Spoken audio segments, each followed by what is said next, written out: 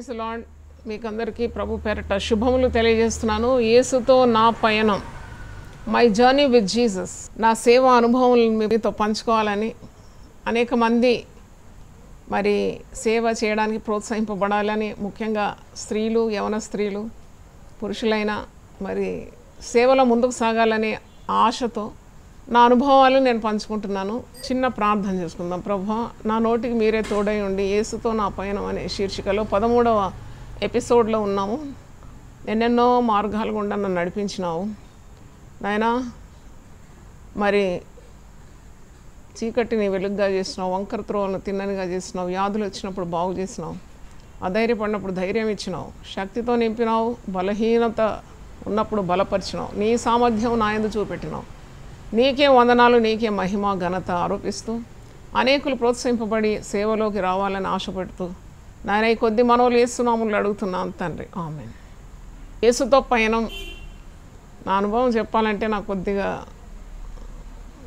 మరి అప్పుడప్పుడు కొద్దిగా బెంగ అవుతుంది. ఎందుకంటే గట్టిగా ఏడ్చేస్తానేమో, టీవీలో మరి అందరు చూస్తారు కదా, ఇది బూది అంతాల వరకు వెళ్తుంది, మరి ఏడుపు వచ్చేస్తుందేమో అని నాకు ఎప్పుడు అనిపిస్తుంది. ఎందుకంటే చాలా కరుకు మార్గం గుండా పయనమై వచ్చాను.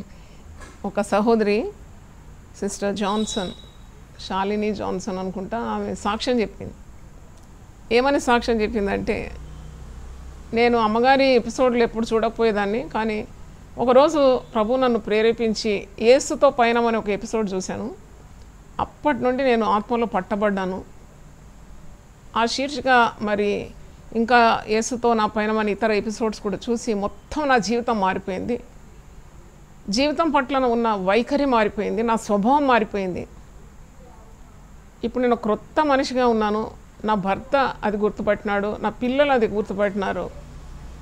పూర్తిగా నాకు రూపాంతరం వచ్చేసింది.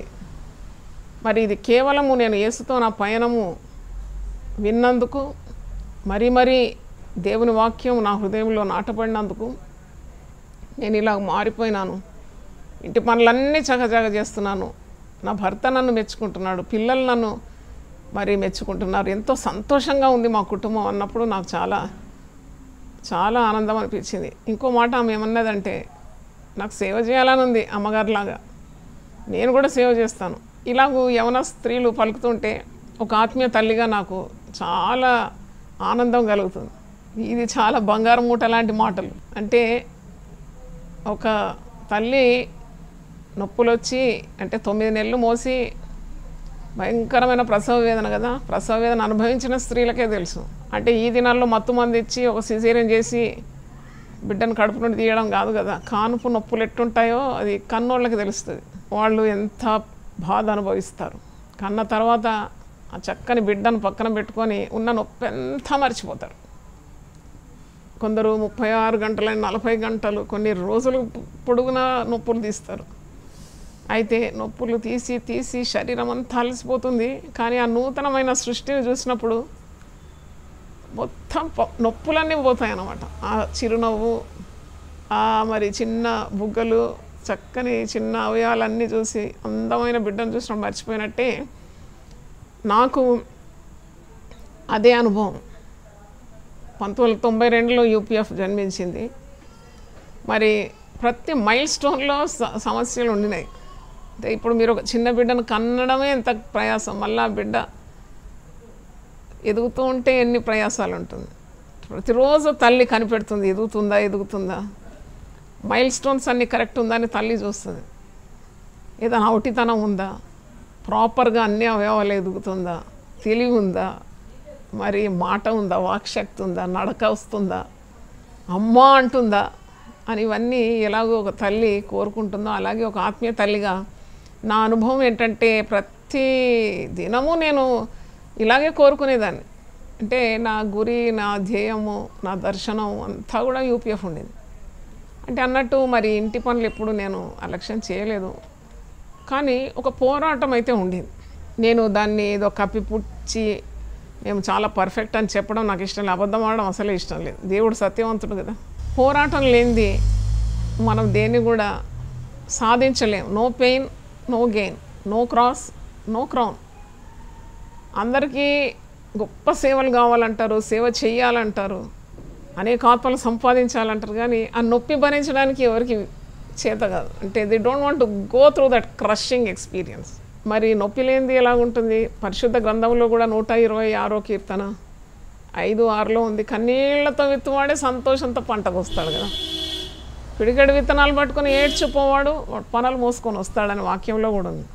అయితే కన్నీళ్లు లేనిది మనం పంట కోయలేము. అంటే అన్నీ అనుకూలంగా ఉంటే నేను సేవ చేస్తాను అంటే, మరి ముఖ్యంగా ఒక స్త్రీగా నేను మాట్లాడేది, ఒక స్త్రీగా నువ్వు సేవ చేయడం, లేక అనుకూలత లేని ఒక పరిస్థితిలో నువ్వు ప్రభు కొరకు ప్రకాశించడం అంటే అది చాలా కఠినమైన పరిశ్రమ. కానీ ప్రభు మనకు తోడుంటానన్నాడు. ఒక మాట మీరు జ్ఞాపకం చేసుకోండి, సదాకాలం తోడుంటానన్నాడు. మనల్ని పిలిచి అట్లా వదిలిపెట్టాడు అనమాట. చేయి పట్టుకుంటాడు, నడిపిస్తాడు, గుడ్డివారిని ఎరగని త్రోవలో నడిపిస్తాడు కదా. అలాగూ నాకు అనుభవం ఉంది. అంటే నేను మీకు చెప్తాను కదా, ఎప్పుడు మరి అయ్యగారు చెరియన్ గారు నన్ను వివాహం ఆడినప్పుడు నేను బ్యాంక్లో ఉద్యోగాన్ని, బ్యాంక్ ఉద్యోగం కదా అని ఒక మంచి గౌరవభావంతో ఆయన పెళ్ళాడి ఉండొచ్చు. దాని తర్వాత నేను మరి వివాహము 1980లో 1980, మరి నేను సేవకు వచ్చింది 12 సంవత్సరాలు అయిన తర్వాత 92లో. దీని మధ్యలో నా ప్రథమ కుమార్తె తార చనిపోయింది. ఇలాంటి కష్టాల నుండి మరి వచ్చినాము. మరి మొదటి పాప చనిపోతే ఎంత దుఃఖం ఉంటుంది నేను చెప్పనవసరం లేదు. అలాగూ అయ్యగారు మనసులో బాధపడుతూ ఉన్న సమయంలో నేను సేవలో తేవడానికే నాకు ఈ నలుగుడు వచ్చింది కదా. నన్ను నలుగొట్టడానికి దేవునికి ఇష్టమైంది. మరి నేను మాత్రం కాదు కదా నలిగింది. పాపను పోగొట్టుకుంటే మరి అయ్యగారు నలగడా? ఆయన మరి బిడ్డనే కదా, ఆయన కుమార్తెనే కదా. ఆయన ఎప్పుడు ఇలా ఊహించుకోలేదు. ఆయన ఒక మంచి జీవితం, మరి ఎయిర్లైన్స్లో ఉన్నాడు, మంచి ఎగరవచ్చు. నేను కూడా అనుకున్నాను, ఎప్పుడు రెక్కలు ఇచ్చేసినాడు దేవుడు, మేము అన్ని దేశాలకు వెళ్ళొచ్చు, మాకు టికెట్ ఫ్రీ, మరి ఇంకేముంది, ఇంకా హాయిగా జీవితం ఉంటుందని నేను అనుకున్నాను. నాకు అప్పుడు సేవ అని, ఈ ఆత్మీయ జీవితం అని ఏది లేకుండేది. నేను చెప్పాను ఎప్పుడు మీకు ఎన్నోసార్లు, నాకు ఇష్టం లేని త్రోవ ఇది, ఇష్టం లేకుండేది. ఇప్పుడైతే ఇది అతి ప్రియమైన త్రోవ. కానీ గుడ్డి దాన్నిగా ఉన్నాను. ఆత్మీయ గుడ్డితనం ఉన్నప్పుడు నన్ను ఎరుగని త్రోవలో తీసుకొచ్చినాడు. ఇంతకుముందు 42 యెషయా 16వ వచనంలో చెయ్యి పట్టి తీసుకొచ్చి చీకటిని వెలుగుగా చేసి వంకర త్రోవను సరిగా చేసినాడు. అదే నా సాక్ష్యం అనమాట. అప్పుడంతా చాలా పోరాటం ఉండేది. ఎందుకంటే అయ్యగారు వచ్చేది వేరే, మరి అంటే కేరళలో మంచి సిరియన్ క్రిస్టియన్, మేము కూడా సిరియన్ క్రిస్టియన్సే, కానీ వాళ్ళు ఇంత సంపూర్ణ సువార్త మా నాన్నగారు తల్లిగారు వచ్చినట్టు కాదు కదా. వాళ్ళది ఒక ట్రెడిషనల్ ఫ్యామిలీ, వ్యాపారస్తులు, వాళ్ళు బిజినెస్ పీపుల్. అయితే రెండు మార్గాలుగా ఉంది. నన్ను కనిపించిన తల్లిదండ్రులేమో దేవుని సేవా దృక్పథంతో మిషనరీస్గా అన్నీ సమర్పించుకొని కేరళ నుండి వచ్చినారు. మరి అయ్యగారి చెరియన్ గారి కుటుంబం చూస్తే వాళ్ళు అక్కడ స్థిరాస్తులు గల స్థిరవాసులు కేరళలో, వాళ్ళకి ఏ కొదవలేదు, వాళ్ళు మంచి ఒక ట్రెడిషనల్ ఫ్యామిలీ. అప్పుడు ఎట్లా పొసుగుతుంది ఈ రెండు?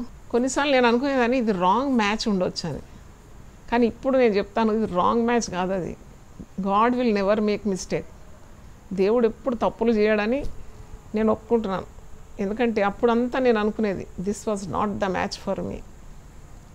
అసలు ఎందుకో ఈ వివాహం జరిగింది నాకు. మాదేం ప్రేమ వివాహం కాదు, అరేంజ్మెంట్ మ్యారేజే. ఎందుకు అసలు జరిగింది ఈ వివాహము? అసలు మాకు పొసగడం లేదు కదా. నేను కాలేజ్ డేస్లో విమెన్స్ లిబరేటర్, అంటే స్త్రీల హక్కుల కొరకు పోరాడేది. బ్యాంకులో కూడా స్త్రీలకు ఎక్కడైనా అన్యాయం అయితే నేను వెంటనే దాన్ని స్పందించేదాన్ని. అయితే అలాంటి ఒక పోరాడే వ్యక్తిని అనమాట నేను, హక్కుల కొరకు పోరాడేదాన్ని. పెళ్ళైన తర్వాత అంతా ఉల్టా పుల్టా అయిపోయింది అనమాట. నోరు తెరవరాదు, హక్కులకు పోరాడరాదు. పైగా నేను పాపను కోల్పోయిన తర్వాత సేవలో వచ్చినాను, దేవుడు దర్శనం ఇచ్చినాడు. ఇవన్నీ వేరే ఎపిసోడ్స్లో, ముందున్న ఎపిసోడ్స్లో చెప్పినాను. ఇప్పుడు మరి సేవ అన్నప్పుడు ఎలాగుంటుంది? అస్సలు అయ్యగారు ఒప్పుకోలేదు. ఇప్పుడు బ్యాంకులో పనిచేస్తున్నాను, ప్లస్ సేవ ఉన్నది, ప్లస్ ఇంటి పనులు, చిన్న పిల్లలు అని చెప్పాను, తల్లిదండ్రులు పడక మీద వృద్ధాప్యంలో ఉన్నారు. అంటే ఇలాంటి సందర్భంలో నేను అనుకునేదాన్ని బ్యాంక్ వెళ్ళిపోతే చాలు పొద్దున్ననే. తెల్లారిందంటే భయం అయ్యేది నాకు. 3 గంటలకే మెలకొచ్చేది. ఎందుకంటే పిల్లలకు టిఫిన్లు కట్టడము, ఇంటి పనులు చేయడం, కోఆపరేషన్ లేదు. ఎందుకంటే నీకు ఇంత ఆరోగ్యం ఉందా సేవ కూడా చేయడానికి, అయితే ఈ పనులు కూడా చేయి అనేది అయ్యగారు. అంటే ఆయనకి ఎలాగైనా నేను వదిలిపెట్టాలి, ఇది చాలా కష్టతరమైంది. ఆయనకు ప్రేమ లేక కాదు, కానీ ఇలాగొక స్త్రీ పని చేస్తే తప్పకుండా చనిపోతుందని అనుకునేది ఆయన. ఇంత స్ట్రెయిన్, ఆ బ్యాంకులో స్ట్రెయిను, ప్రయాణాలు, ఇంట్లో పనులు, తల్లిదండ్రులను చూసుకోవడం, చిన్న బిడ్డలను చూసుకోవడం అంటే మాట ముచ్చట కాదు కదా. అరే ఒక పెన్సిల్ అన్నా రాస్తుంటే అరిగిపోతుంది కదా అని అలా భయపడేది ఆయన. అరే కోపం వచ్చేది. కోపం ఎందుకు వచ్చేదంటే ప్రేమతోనే కోపం వచ్చేది. ఆపే అంతే, సేవ్ ఆపే, సేవ్ వద్దు, ఏమొద్దు, మనం నార్మల్గా బ్రతుకుదాం అంటే అప్పుడు నేను మంచిగా చక్కగా ఉండేదాన్ని, మంచి రంగురంగులుగా బాగానే చక్కగా ఉండేదాన్ని. అయితే ఆయనకేంటంటే ఒక చక్కని భార్య కావాలా, మంచిగా ఎంజాయ్ చేయాలా లైఫ్. మరి ఎయిర్లైన్స్లో పార్టీలు అవుతుంది, అవైతే మరి ఫంక్షన్స్ అయితే వాటన్నిటికి పోవాలా, మంచిగా నేను చక్కగా తయారు కావాలా. అట్లా ఏ పురుషునికైనా ఉండదా? నేను ఎప్పుడు అయ్యగారిని తప్పు పట్టను, ఎందుకంటే అయ్యగారిని ఆ విధంగా దేవుడు నా పక్కన పెట్టినాడు అనమాట. నేను ఎప్పుడు అనుకుంటాను, దేవుని జ్ఞానము మించినది, అతి తెలివి దేవునికి, అనంత జ్ఞాని. ఆయనకు తెలుసు ఎవరిని ఎక్కడ ఉంచాలని. ఒక బండను పగలగొట్టాలంటే సుత్తి అవసరం కదా.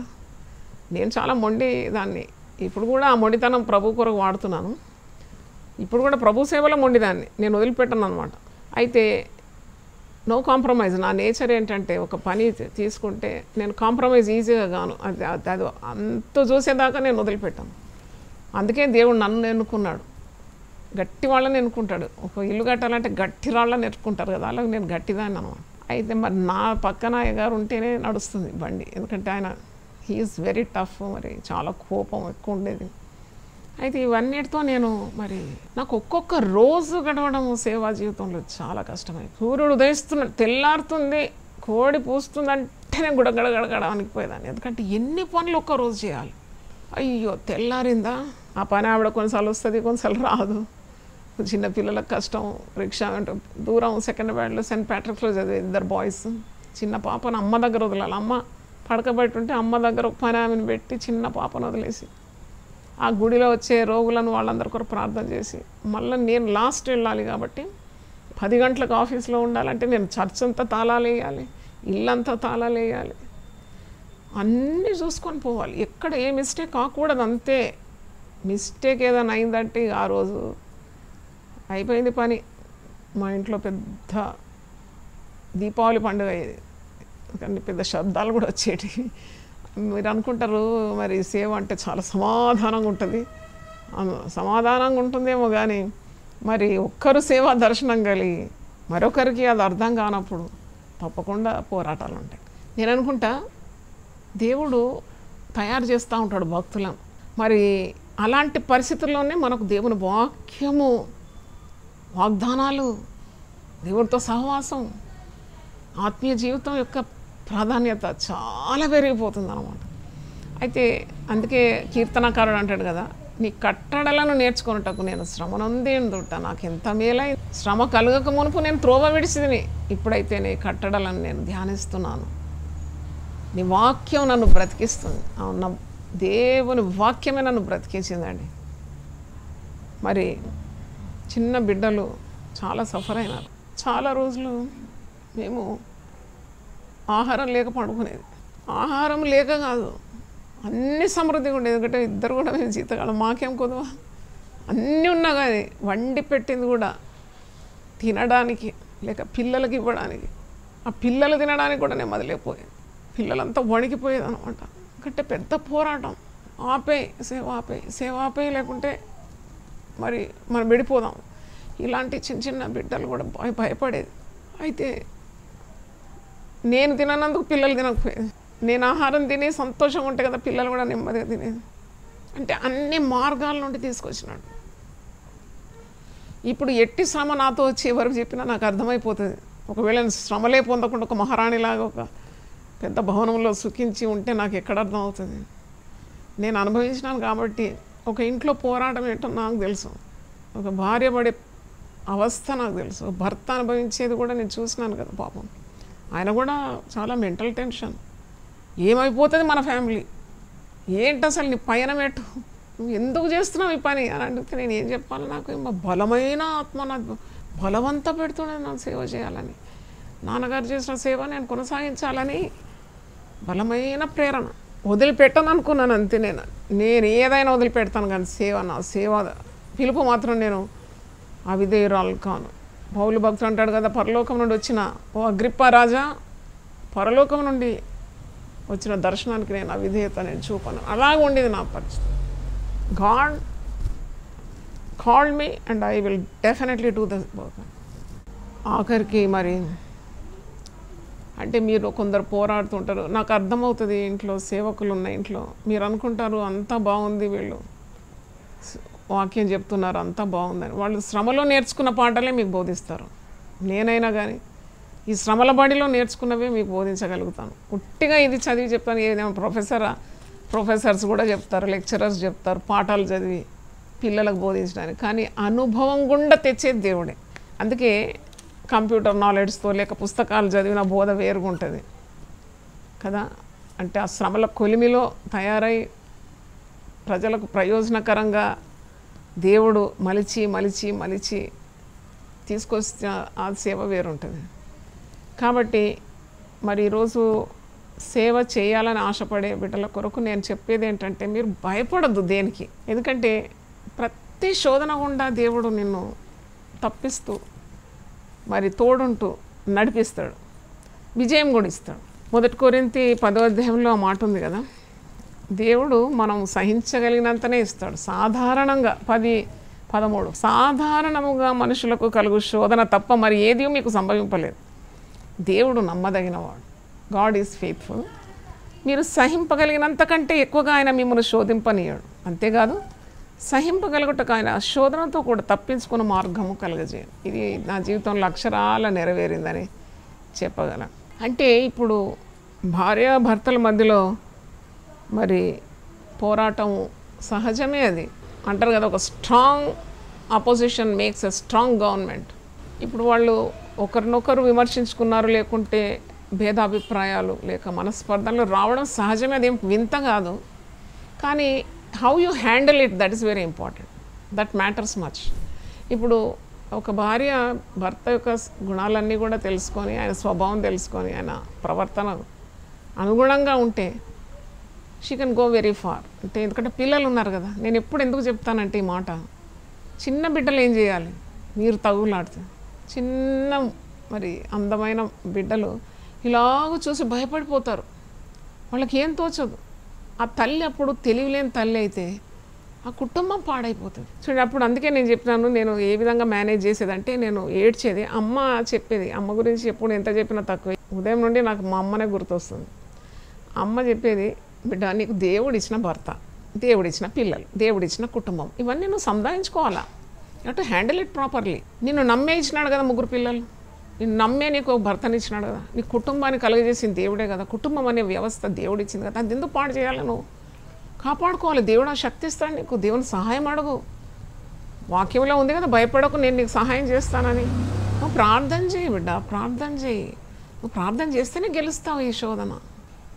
తర్వాత అమ్మ చెప్పిన మాట చాలా బంగారు మాట. ఏమన్నదంటే, నిన్న ఒకవేళ మీ ఇంట్లో కలహమైనా ఈ రోజుకి అది క్యారీ ఫార్వర్డ్ చేయొద్దని చెప్పి పెద్ద సూత్రం అది.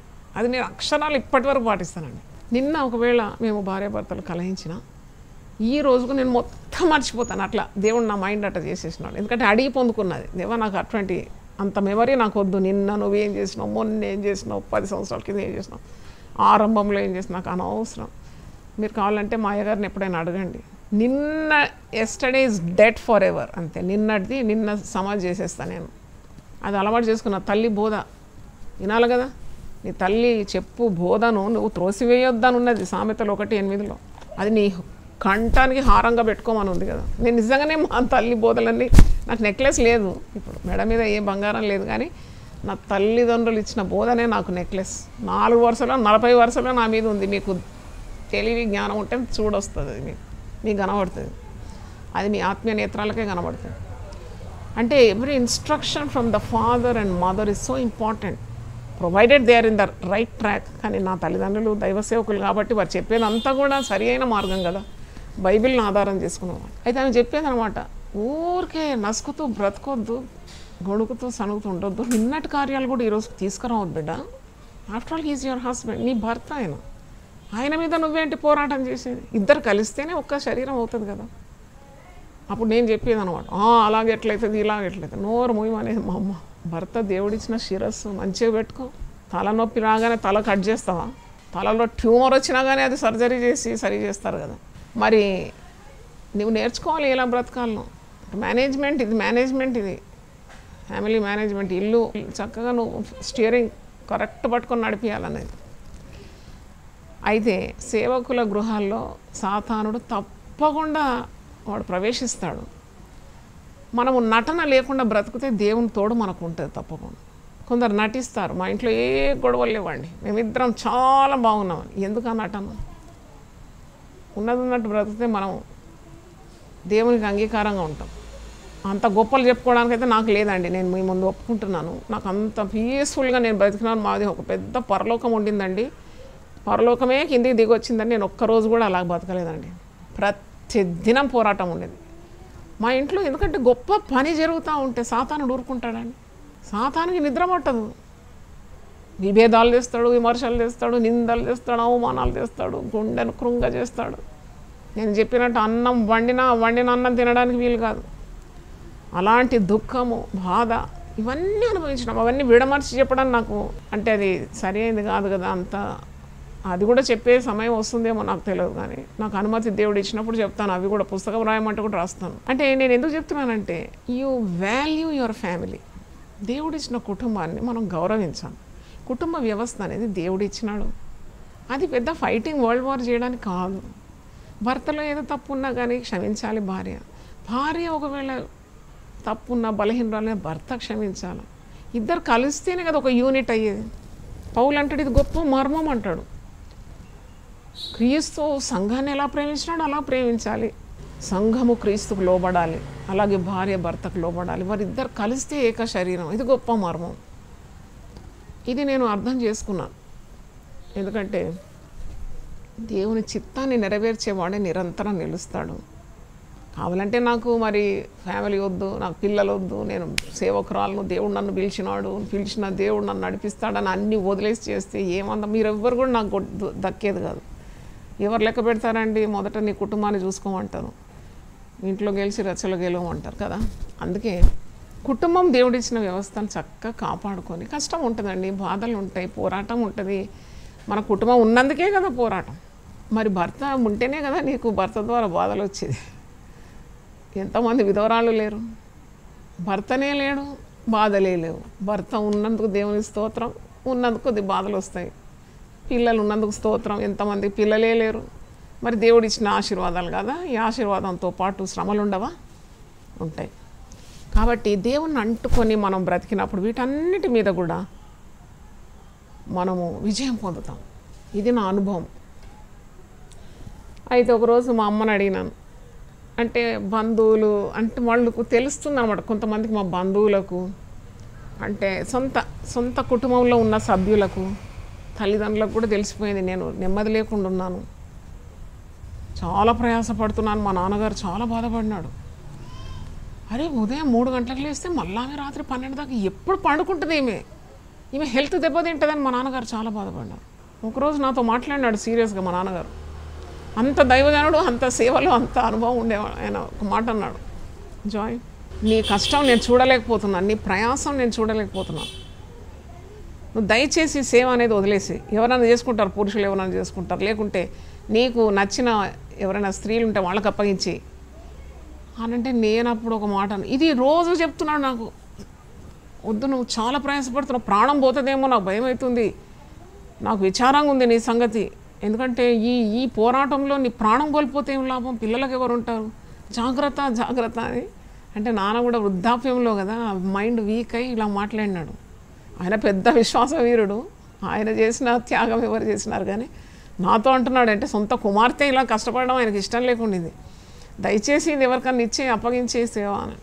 అప్పుడు నేను ఒక మాట అన్నా, నాన్న నువ్వు 19 ఏళ్ళు ఉన్నప్పుడు నువ్వు కేరళ నుండి వచ్చావు, దర్శనంతో వచ్చావు, ఆ దర్శనం మరి ఇప్పటి వరకు నువ్వు పట్టుకొని ఉన్నావు, నువ్వు ఎవరికైనా అప్పగించావా అంటే మా నాన్న మరో మాట పలకలేదు, ఒక చిరునవ్వు నవ్వినాడు అంతే. మరి నీ దర్శనం నువ్వెవరికి అప్పగించలేదే, మరి నా దర్శనం నేనెందుకు ఇతరులకు అప్పగించాలి, నాకు ఊపిరిన్నంత వరకు నేను పోరాడతానని చెప్పినాను.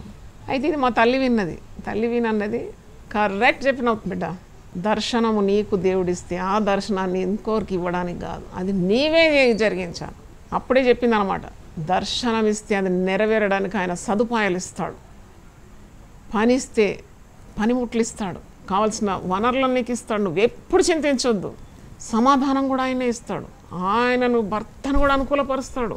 ఆమె ప్రవచించింది, ఆమె అన్నది ఒక రోజు వస్తుంది ఆయనే నీకంటే ముందు ఉంటాడు, నేను ఎక్కడ కావాలంటే అక్కడ తీసుకెళ్తాడు, నీకు మంచి సపోర్ట్గా ఉంటాడని ఆమె చెప్పింది. అప్పుడు అస్సలు ఆశకు గతి లేకుండే అప్పుడు ఆ మాటలకు. నేను అనుకున్నది ఎప్పుడు జరగాలనుకున్నాను, కానీ జరిగింది. దేవునికి వందనాలు చెల్లిస్తున్నాను. అయితే మా కుటుంబంలో కొందరు నన్ను చూసి ముక్కు విరుచుకునేది, విమర్శించేది బాగా. అంటే బ్యాంకు నుండి వస్తుంటే వాళ్ళు చూసేది అనమాట, ఓహ్ ఇక వచ్చింది, అటు బ్యాంక్ అట, ఇటు సేవ అట, అటు కుటుంబం అంట, ఈ మొక్కతోనే దేవుడు మాట్లాడిండా, ఇంత కష్టపడమన్నాడు ఆ దేవుడు అని ఎగతాళి చేసేది, తక్కువ చూపు చూసేది. నాకు అస్సలు ఒక్కరు నా మీద ఏదైనా రాంగ్ ఇంప్రెషన్ ఉంటే నాకు చాలా బాధ కలిగేది అనమాట అప్పుడు. ఇప్పుడైతే బండరాయిలాగా అయిపోయినాను, కానీ సేవలో బాగా కష్టాలు పడి కొద్ది గట్టిగా అయినాను. అప్పుడు చాలా సెన్సిటివ్ అనమాట. ఎందుకు ఇట్లా వీళ్ళు నన్ను చూస్తున్నారు, ఎందుకు ఇట్లా గుసగుసలాడుతున్నారు. ఒక రోజు చాలా బాధపడి అమ్మ దగ్గర పోయి, అమ్మ ఏంటమ్మా నన్ను ఊరికే నిందలు చేస్తారమ్మా, ఏమేమో మాట్లాడతారు, నాకు బాధ అనిపిస్తుంది. అంటే అమ్మ అన్నది, ఇవన్నీ బయట చెప్పొద్దు, నువ్వు ఇవన్నీ ప్రార్థన చేసి గెలవాలా అని ఒక వాక్యం చదివిందండి. అది చెప్తాను. సామెతలు 12:16 మీరు కూడా బాగా గుర్తుపెట్టుకోండి. ఇది ఊరంతా చెప్పుకొని తిరగకుండా, ఇది చాలా తెలివైన మాట అనమాట. సామెతలు అంటే జ్ఞాని అయిన సొలొమోను రాసినాడు కదా. సామెతలు 12:16 మూఢుడు కోపపడినది నిమిషంలోనే బయలుపడను, వివేకి నిందను వెల్లడిపరచక ఊరకుండును. అది మాత్రం ముద్ర పడ్డది నాకు నా మైండ్లో. వివేకి అయిన వాడు నిందను వెల్లడిపరచడట, ఊరకుంటాడట దేవునిలో విశ్వాసం. అలాగూ నువ్వు వాళ్ళు ఇలాగ అనుకున్నారు, నీ గురించి అలాగ అనుకున్నారు అని నాకు కూడా చెప్పకు. నువ్వు don't tell me also, just pray it out, ప్రార్థన చేసి వదిలిపెట్టే. తెలివిగలవాడు వివేకైన వాడు ఎవరు నిందించినారని వాళ్ళ గురించి ఇతరులకు చెప్పాడు. ఎందుకంటే ఆ విన్నోడు కూడా ఇంకా నిందిస్తాడు కావాలంటే. ఓహో ఊరికనే అనలేదు, నువ్వు అలాగే ఉన్నావు అంటారు. ఎందుకు నోరు మూసుకో, నువ్వు మౌనంగా ఉంటే జ్ఞానివని ఎంచబడతావు. నాకు ఇలా బోధించింది.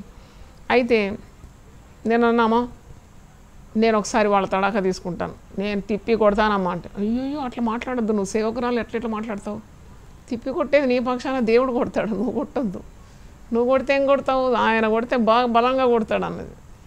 అయితే నేను అప్పుడు ఒక మాట అన్నది, బిడ్డ ఎప్పుడైనా కలహించే వారితో తిరిగి కలహించొద్దు. ఎందుకు కలహించొద్దమ్మా, మరి నోరు ఎందుకు దేవుడు ఇచ్చినాడు, ఓ మాటకు మళ్ళీ తిరిగి మాట ఇవ్వాలి కదా అంటే అమ్మ అన్నది, బిడ్డ బురదలో రాయి వేసి ఇసురితే నీ ముఖానికే చిల్లుతుంది. ఎంత పెద్ద మాట అండి అది. ఆమెకు అన్నీ ఇలాంటి మంచి సామెతలు వచ్చేది మా తల్లికి, రేచలమ్మకు, ధన్యజీవి. అయితే అన్నది, బురదలు ఉన్నప్పుడు ఒక రాయి తీసుకొడితే ఆ రాయి పోయి మరి బురద అంతా నీ మీదకి వచ్చేస్తుంది. బిడ్డ just keep quiet, God is the revenger అన్నది. దేవుడే పగ తీర్చుకుంటాడు. పైన పగ తీర్చడానికి కూడా ప్రార్థన చేయొద్దు, వారిని క్షమించమని ప్రార్థన చేయాలని నేర్పించింది. దేవుని స్తోత్రం. మరి అంటే నేనేం నేర్చుకున్నాను సేవా జీవితంలో అంటే, కేవలం ఈ బైబిల్ పట్టుకొని ఏదో ప్రసంగం చేయడం కాదు. That's very easy. Preaching is very easy. 4 సార్లు చదివితే వాక్శక్తి ఉంటే నువ్వు చెప్పేస్తావేమో, కానీ ప్రాక్టీసింగ్ ఈజ్ డిఫికల్ట్. నువ్వు ఏదైతే ప్రసంగం చేస్తున్నావో అది నీ జీవితంలో అన్వయించుకోవడం చాలా టఫ్. అది దేవుని సహాయం కోరాలి. నిన్న ఒక సహోదరి సేవకురాలు ప్రసంగం చేస్తుంది, దీర్ఘశాంతం, సహనం, దీర్ఘశాంతం. నేను మనసులో అనుకున్నాను, భయమే చెప్పేలాగా జీవిస్తే కుటుంబం ఎంత సంతోషంగా ఉంటుంది. ఇంత గొప్ప ప్రసంగం చేసి ఎంత మంచి చక్కని వాక్కులు చెప్తున్నా. నేనే విన్నాను మొత్తం ప్రసంగం, చాలా అద్భుతంగా ఉంది. కానీ జీవితంలో గెలవలేకపోతుంది ఎందుకు? Why she is failing in her practical life. నిజ జీవితంలో దీర్ఘశాంతం లేదే, సహనం లేదే, ప్రేమ లేదే. ప్రేమ దోషములన్నిటిని కప్పుతుంది. దీర్ఘశాంతం ఉంటే ఎంత కఠినలైనా వారు కరిగిపోతారు. ఎంత పరిస్థితి తారుమారైనా దేవుడు దాన్ని చక్కబెడతాడు. లేకుంటే నువ్వు కోల్పోతావు, యూ బికమ్ ఏ లూజర్. ఎందుకంటే నువ్వు దీర్ఘశాంతం లేదు, నీకు అది ఉంది, నీకు ఆత్మ కావాలా, వరం కావాలా, నేను పరిశుద్ధాత్మ నింపబడి నేను గొప్ప సేవ చేయాలి అని అనుకున్నావంటే ఓడిపోతావు. ఎందుకంటే you lose your husband, you lose your children. పిల్లలే నీ మీద ధిక్కారం చేస్తే ఇంకా నువ్వు బ్రతికి లాభం ఏంటి, సేవ చేసి లాభం ఏంటి? పిల్లలకు ఎప్పుడు మాదిరిగా ఉండాలి సేవకురాలు. భర్త దగ్గర కూడా మాదిరికరంగా ఉండాలి. వాక్యం లేకుండానే మీ భర్తలను రాబట్టబడవచ్చనే వాక్యంలో మొదటి పేతురు 3వ అధ్యాయంలో ఉంది కదా. అంటే you should be a living epistle. నీ మాట, నీ క్రియలు, నీ తలంపులు, మనస్స వాచ కర్మ కరెక్ట్గా ఉండాలి. వాక్యానుసారం ఉంటేనే కుటుంబంలో సమాధానం వస్తుంది. దేవుడు నియంత్రణలో, దేవుడు నీ మీద తప్పకుండా తన శక్తిని చూపెడతాడు, నీకు జయం ఇస్తాడు. లేకుంటే ఇల్లు కూలిపోతుందండి. ముఖ్యంగా సేవకులకు చెప్తున్నాను, లేడీ సర్వెంట్స్ ఆఫ్ గాడ్కు నేను చేతులు జోడించి చెప్తున్నాను, బీ వైజ్. నువ్వు ఎవరిని రక్షణలో నడిపించినావు, ఎంతమంది ఆత్మలను సంపాదించినావు కాదు, మొదట ఇల్లు చక్క పెట్టుకోవాలి. లేకుంటే నవ్వుతారు అందరు. నేను చెప్తున్నాను కదా,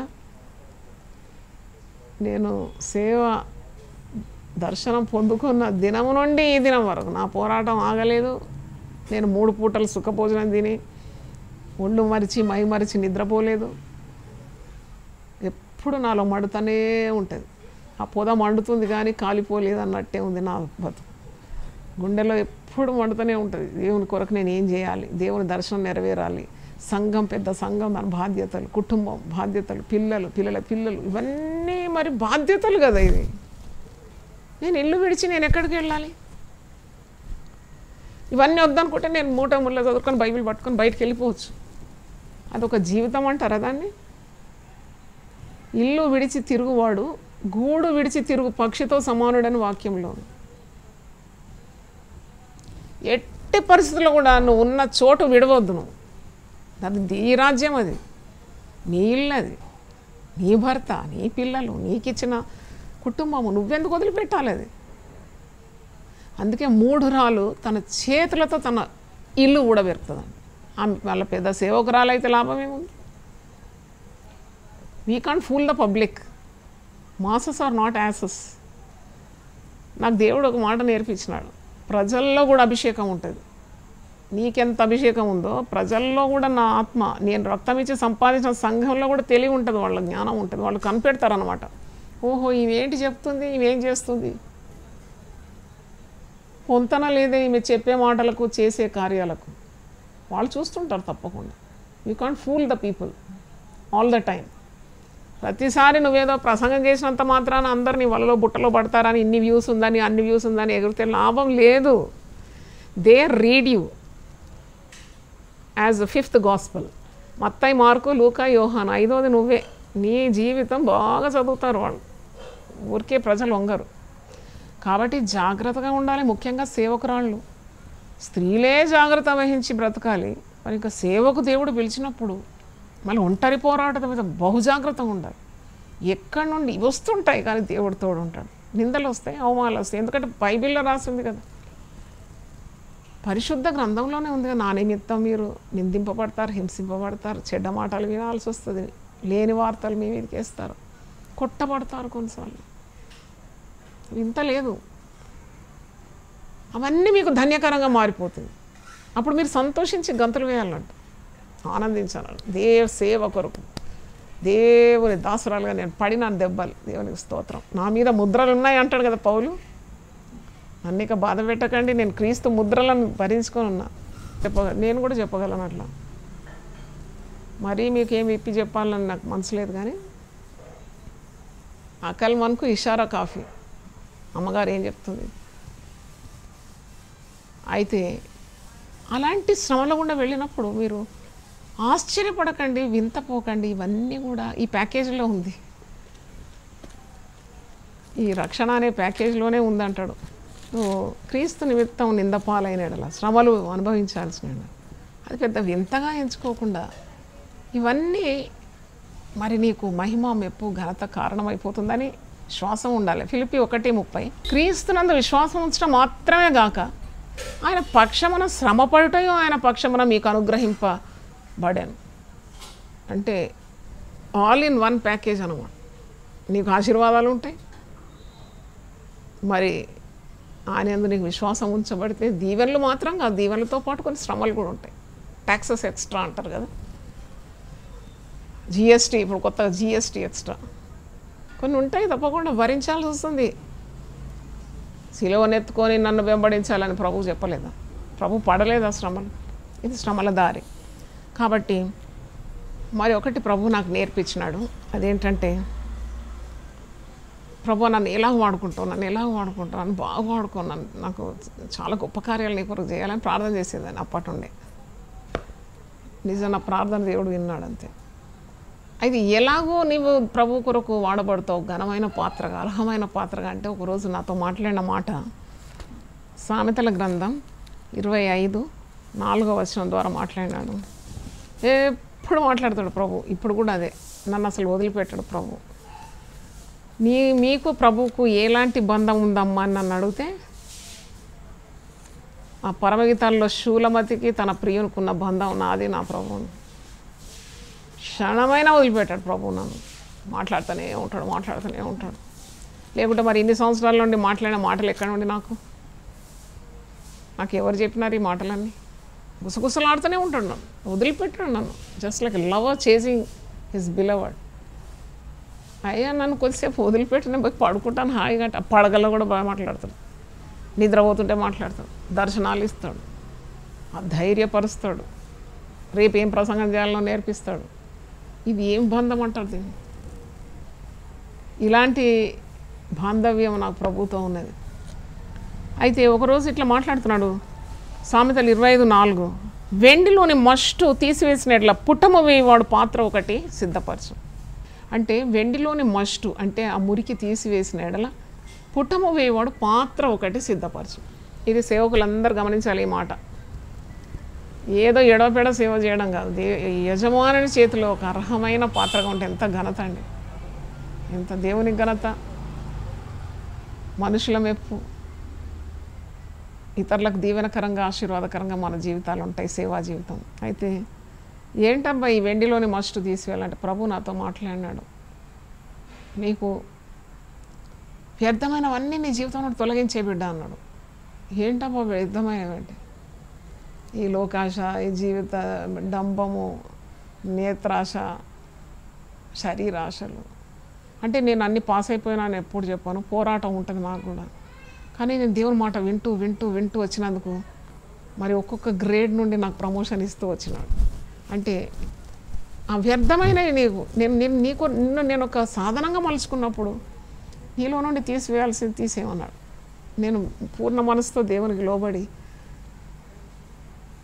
చాలా కార్యాలు అలాగ నాలో నుండి తొలగించుకున్నాను. అసలు అది నా నేచర్ కాదు. మీరు అనుకుంటారు అమ్మగారు పుట్టుకతోటే గొప్ప కాదు. నేను చాలా లోకాన్ని ప్రేమించినాను, చాలా రంగులుగా చక్కగా ఉండాలి, మంచి బంగారం ఎక్కువ ప్రేమించినాను, లోకాన్ని ప్రేమించినాను. మనుషుల ప్రేమ అంటే చచ్చిపడేదాన్ని, ఎవరైనా ప్రేమిస్తే చాలని అనుకునేదాన్ని. కానీ ఇవన్నీ నాలో నుండి తొలగించినాడంటే ఎంత గొప్ప మరి ప్రభు. సచ్ వర్క్మ్యాన్షిప్ అంటే నా నుండి తొలగించిన కార్యాలు అనేకంగా ఉంది. ఇంకా చెప్తాను వేస్తూ నా పయనంలో. అయితే బైబిల్లో చూసిన దీనికి ఏమైనా రుజువులు ఉందా అంటే ఉన్నదండి రుజువులు. 119వ కీర్తన 37వ వచనంలో వ్యర్థమైనవి చూడకుండా నా కనులను త్రిప్పివే ప్రభు అని ప్రార్థన చేస్తారు కీర్తనాకారుడు. సామెతలు 38వ వచనంలో వ్యర్థమైన అబద్ధములను నాకు దూరంగా ఉంచు. సత్యవంతుడైన దేవుడు అబద్ధం ఆడొద్దని నేర్పించినాడు. ఏ అబద్ధం వద్దు, just speak the truth, be truthful. వ్యర్థమైనవి అబద్ధాలు దూరం చేసి తర్వాత మాట్లాడినాడు 28 సామెతలు 19వ వచనం, వ్యర్థమైన దాన్ని అనుసరించొద్దు అన్నాడు. Following the vein things in life. ఎప్పుడు సేవకులు చాలా నిష్ట కలిగి ఉండాలి. నేను నేర్చుకున్నాను అది. నీకు ఒక ప్రసంగం చేయాలి సాయంత్రం అంటే, నేను ఒక పెద్ద స్పీకర్ను పిలిచినాను ఒక 3-4 ఇయర్స్ బ్యాక్. ఆమెను చాలా దూరం నుండి ఎయిర్ టికెట్ ఇచ్చి మన శిల్వ ధ్యానాలకు పిలిపించి రామ్నగర్ ఆలయంలో ఆమెను స్పీకర్గా ఒక 3 రోజులు స్పీకర్గా పెట్టినాను. ఆమె మరి ఇంత ఖర్చు పెట్టినాను ఆమెకు, నియర్లీ ఒక 1 lakh రూపీస్ అయింది ఆమె up and down air ticket plus ఆమె గిఫ్ట్ అంతా కలిసి, మళ్ళీ ఆమె బోర్డింగ్ లాడ్జింగ్ అంతా. నేనేం గమనించినానంటే ఆమె వచ్చి వాక్యం ఇవ్వాలా, దేవుని జీవాహారం జనాల ఆశతో ఉన్నప్పుడు వారికి వడ్డించాలని లేదా ఆమె దైవ సేవకురాలు, అభిషక్తురాలు. కానీ ఆమె ఈజీగా తీసుకుంటుంది, అది నేను గమనించిన. ఈజీగా ఎట్లా అంటే ఆమెకు అన్నీ వచ్చు, దేవుడు మాట్లాడతాడు, స్టేజ్ దగ్గర వచ్చేసి నోరు తెరిస్తే మాట్లాడతాడు అనే టైప్ అనమాట. అది నేను ఒప్పుకోను ఎప్పుడు. సాయంకాలం 6 గంటలకు ఆమె కూడికలో ఉండాలంటే 6 దాటినా కానీ ఆమె సుల్తాన్ బజార్లో షాపింగ్ చేస్తున్నాను. గొప్ప సేవకురాలు, గొప్ప అభిషక్తురాలు. ఏం షాపింగ్ ఇది? మనం వచ్చింది షాపింగ్ కొరకు కాదు కదా. ఆమె ఒక రూమ్లో వెళ్ళి ఆమె దేవునితో మాట్లాడాలా, దేవుని వాక్కులు పొందుకోవాలి, ప్రజలకు ఇవ్వాలి. దాహంతో ఉన్న పబ్లిక్, గాయాలతో ఉన్న మందకు వారి గాయాలు కట్టాలి, వారి ఆకలి దప్పిక తీర్చాలి, వాక్యము జీవవాక్యం ఇవ్వాలని కదా. ఈమె ఎక్కడ పోయిందంటే వెతికితే దొరకనే ఇప్పుడు ఉండదు రూమ్లో. నాకు అస్సలు నచ్చలేదండి. ఎందుకంటే నేను ఎప్పుడు చూడలే అలాంటివి. దేవుడు మరి సాయంత్రం వాక్యం, నేనైతే ఉదయం నుండే ఇలా ఉంటాను, ఏ పని చేసినా నా మైండ్లో గిర్ని తిరిగినట్టు ఇట్లా తిరుగుతూ ఉంటుంది వాక్యాలని. ఈమె ఇంత నిశ్చింతగా షాపింగ్ పోతుంది ఏంటి అనుకున్నాను. అదే లాస్ట్, మళ్ళీ ఎప్పుడు విలువలేదు. అంటే నేను ఎందుకు చెప్తున్నానంటే, ఈ లోకాన్ని కాదు మనం ప్రేమించేది. We are born with a purpose. That's what I want to tell you, servants of God. మీరు కారణ జన్మలు, నేను కారణ జన్మరాలను. ఉందాతనంతో చెప్తాను, I have a purpose in my life. ఒక కారణాన్ని కొరకు నేను పుట్టిన దాన్ని, దేవుడు నన్ను పిలుచుకున్నాడు కాబట్టి ఆ కారణాన్ని నెరవేర్చాలి. నేను గురి యొద్దకే నేను పరిగెత్తున్నాను. పౌలు ఎందుకు అన్నాడు మరి? ఇతరులకు నేను ప్రకటించి నేనే భ్రష్టుడని అయిపోతానేమో అని నేను నా శరీరాన్ని నలగొట్టుకుంటున్నాను ఎందుకన్నాడు? అంటే you have a goal, you have a aim. గురి యొద్దకు నేను పరిగెత్తుతున్నాను. వెనుకున్న వాటిని అన్నీ మర్చిపోతున్నాను. వెనుకున్న వాటిని అన్నీ మరిచి నేను గురి యొద్దకు పరిగెత్తున్నాను. ఆయన విశ్వాసం కర్త. మరి నా నిరీక్షణకర్త. నేను అక్కడికి వెళ్ళాలి, ప్రభు దగ్గర నా స్థాయి అని నేను అక్కడికే వెళ్ళాలి. కాబట్టి నేను వెళ్ళాలి, ఇతరులు నడిపించాలని గురి గమ్యం. అయితే చాలా దేవుని చేత వాడబడాలి అంటే ఇంకా నేను దేవుని అడుగుతున్నాను, ఇంకా నీకు ఇష్టమైనది ఏదో ఉన్నా నాలో తొలగించి ప్రభు, పర్జ్ మీ లార్డ్, ఇంకా కడుగు ప్రభు, ఇంకా శుద్ధి చేయి అని నేను ఎప్పుడు ప్రభువును వేడుకుంటాను. మనం సేవ చేసినప్పుడు మనం ప్రార్థన చేయాలి, వ్యర్థమైనవి తొలగించిన ఆయన. నేను ఈ సేవకురాలను, సేవకుని, నాకు ఇచ్చిన దర్శనాన్ని నెరవేర్చాలి, నాకు ఇచ్చిన బాధ్యతలను నెరవేర్చాలి. సేవ అంటే ఓన్లీ సేవ చేసేవాళ్ళు చాలామంది ఉంటారు, ఇంట్లో ఒక్క పని చేయరు. ఏమంటే నేను సేవకుని, నేను సేవకురాలు, మరి ఇంటి పని ఎవరు చేయాలి? మీరు మా ఇంటికి వచ్చి చూడండి ఒకరోజు. ఉదయం లేస్తే 1.5-2 గంటలు కిచెన్లో పని చేస్తాను నేను ఇప్పుడు కూడా. మళ్ళీ ప్రసంగం అయిన తర్వాత మళ్ళీ పోయి అంత వైండ్ ఆఫ్ చేస్తా. 1.5-2 గంటలు అయితే కొన్నిసార్లు అన్నీ రేపటికి అన్నీ సిద్ధపాటు చేసి పండుకుంటాం. అట్లా మరి ఒక సత్రంలాగా ఉండదు, అన్నీ కరెక్ట్గా చేయాలి. మనం ఇంట్లోనే మాదిరి లేకుంటే బయట ఏం ఉద్ధరిస్తాము. క్రాస్ అన్నమాట ఇది. ఇదొక సిలువ. నీకు ఆ పని ఈ పని అన్ని పనులు చేయాలి, అన్నీ కరెక్ట్గా చేయాలి. మరి లేకుంటే ఇంట్లో నీకు మంచి సర్టిఫికేట్ ఇవ్వరు వాళ్ళు. మొట్టమొదటి సర్టిఫికేట్ ఇంటి నుండి రావాలి. నేను అంటున్నా కదా, ఆమె భర్త ఆమెను పొగడాలి. లేకున్నా పొగడతాడు తప్పకుండా. అది దేవుని వాక్యం నెరవేరాల్సింది. అది నేను చెప్తున్నాను. మా అయ్యగారు ఎప్పుడు నన్ను ముఖం మీద ప్రశంసించాడు, కానీ ఆయన గుండెలో మాత్రం చాలా గొప్ప గౌరవం ఉంది. ఎందుకంటే నేను విన్నట్టాను అప్పుడప్పుడు సాటుకు చాలా తెచ్చుకుంటాడు. ప్రభుకే ఘనత. అంటే నన్ను ఈ విధంగా దేవుడు మలుచుకున్నాడు, తన కృపను నాకు ఎడమ చేయకుండా నడిపించినాడు అంతే. తర్వాత పిల్లలు గమనిస్తూ ఉంటారు. ఒక కష్టపడే తల్లి మీద పిల్లలకు ఎంత ప్రేమ ఉంటుంది తెలుసా? They respect you. 3 పిల్లలు 3 దిక్కులు ఉన్నారు నా పిల్లలు. మేమిద్దరమే చిలుక గోరింకల్లాగా ఉన్నాం ఇప్పుడు మా ఇంట్లో. కానీ 3 పిల్లలు కూడా నాతో రోజు మాట్లాడతారు. వాళ్ళ పిల్లలు చూపెడతారు ఫేస్ టైంలో. ఎందుకంటే మమ్మీకి రిలాక్సేషన్ కావాలా. ఏదో మా మమ్మీ ఇప్పుడు నవ్వుతుంది చూడు, మమ్మీ నవ్వుతున్నాడు చూడు. నా కొడుకు యునైటెడ్ స్టేట్స్ అర్కాన్సాస్ ఉన్నాడు, రోజు ఫేస్ టైంలో వస్తాడు, పిల్లలు చూపెడతాడు. ఎందుకంటే తల్లి అంటే అంత ప్రేమ. అరే మా తల్లి ఎంత కష్టపడ్డది మా కొరకు, మమ్మల్ని ఈ స్థాయికి తీసుకొచ్చిందని కృతజ్ఞత. అది సంపాదించుకోవాలి కదా నువ్వు. మరి ప్రతిరోజు హోంవర్క్ చేయాలి. You have to do your homework. కనుక మనం ఎప్పుడైతే ఇలాగో ప్రయాసపడుతుంటే ఒకరికి చాలా జాలి కలుగుతుంది మన మీద, కనికరం వచ్చేస్తుంది. ఎవరికి తెలుసా? దేవునికి. He loves you, he so much of mercy upon your life. నాది అనుభవం చెప్తున్నాను. చాలా కష్టపడతా ఉంటే కాకపోతే దేవుని కృప వెంబడి కృప నాకు లభించేది. అందుకే పౌలు అంటాడు కదా, నేను ఏమై ఉన్నాను అది కేవలము దేవుని కృపయై ఉన్నది, ఆయన కృప నాకు తోడై ఉంటుంది. అందుకే నేను ఇంత ప్రయాసపడినానంటే అది నా గొప్పతనం కాదు, నా శ్రమలో దేవుని కృప నాకు తోడై ఉండిందంట. ప్రయాసపడింది నేను కాదు, దేవుని కృపనే అంటాడు. నాకు తోడుగా ఉన్న దేవుని కృప ఘనత ఆయనకి ఇస్తున్నాడు. కాబట్టి మనం ఎప్పుడైతే దేవుని సేవ యథార్థంగా చేసి ప్రయాసపడి మనస్ఫూర్తిగా మన శుద్ధ హృదయంతో ప్రభు మాట విని మనం ప్రభువుకు దాసులం అయిపోతాము. ఒక వాక్యం ఈరోజు ప్రభు నాకు గుర్తు చేసినాడు. అది కూడా మలాకి, నేను నియమింపబో దినము రాగా వారు నా వారై నా స్వకీయ సంపాద్యమై ఉందరు. తండ్రి తన్ను సేవించు కుమారుని కనికరించున్నట్టు నేను వారిని కనికరింతునని సైన్యములకు అధిపతి యెహోవా సెలవిచ్చున్నాడు. సేవ చేసే కుమారుని తండ్రి ఎట్లా అరే వాడు ఎంత కష్టపడుతున్నాడు, పొద్దున్నే పొద్దుకేదా కష్టపడుతున్నాడు, తండ్రికి జాలి వచ్చేస్తుంది. అలాగే మనం ఎప్పుడైతే దేవుని సేవ యథార్థంగా చేస్తున్నామో మనల్ని ఎప్పుడు వదిలిపెట్టాడు. మనం వదిలిపెట్టిన ఆయన వదిలిపెట్టాడు. మనం నమ్మదగని వారమైన ఆయన నమ్మదగిన వాడుగా ఉంటాడు. ఆయనకు జాలి కలుగుతుంది మన మీద, కనికరిస్తాడు మనల్ని, వెట్టి చాకిరి చేయనివాడు మనల్ని.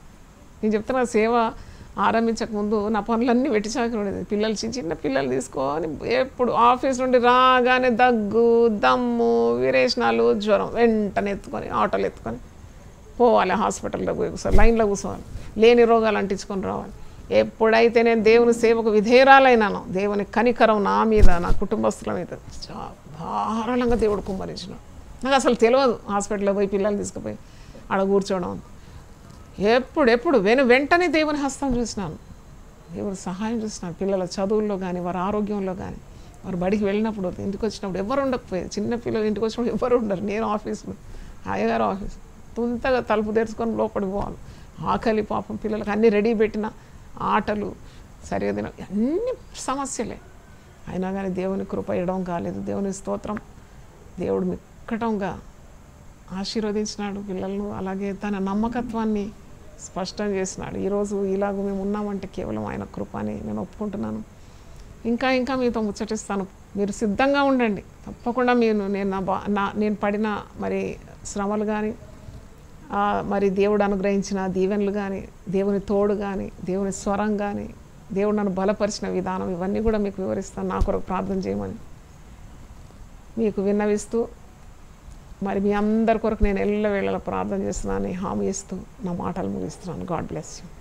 ఏ రీతి స్తుతింతునో, ఏ రీతి సేవింతునో, ఏ రీతి స్తుతింతునో, ఏ రీతి సేవింతునో, నేరములెంచని వాడా నాదు నజరేయుడా, తీరము దాటిన వాడా నాదు గలలీయుడా, నాదు ప్రాణనాథుడా, నీదు ప్రాణమెచ్చితివి, నేను నీ వాడను యేసువా. ఏ రీతి స్తుతింతునో, ఏ రీతి సేవింతునో, నేరములెంచని వాడా నాదు నజరేయుడా, తీరము దాటిన వాడా నాదు గలలీయుడా. ఇంత ప్రేమకు కారణము ఎరుగనైతిని నా ప్రభువా, ఇంత ప్రేమకు కారణము ఎరుగనైతిని నా ప్రభువా. ఎన్న తరమో నీ ప్రేమ సన్నుతించుచు పాడెదను, ఎన్న తరమో నీ ప్రేమ సన్నుతించుచు పాడెదను. నా ప్రాణనాథుడా, నీదు ప్రాణమెచ్చితివి, నేను నీ దానను యేసువా నా ప్రాణనాథుడా నీదు ప్రాణమిచ్చితివి నేను నీ దానను యేసువా.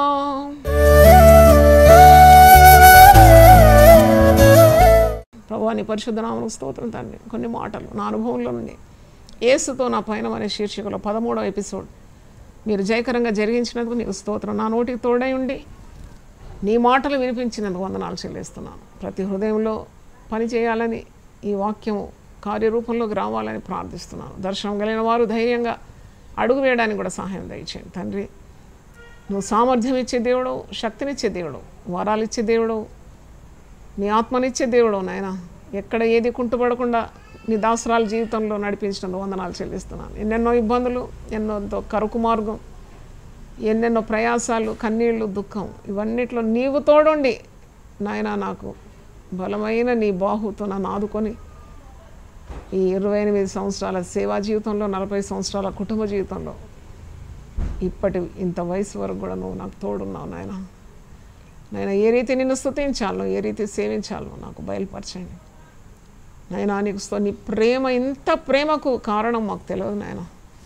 సిలువ ప్రేమ మా పట్ల చూపినావు, ప్రాణమే ఇచ్చినావు తండ్రి.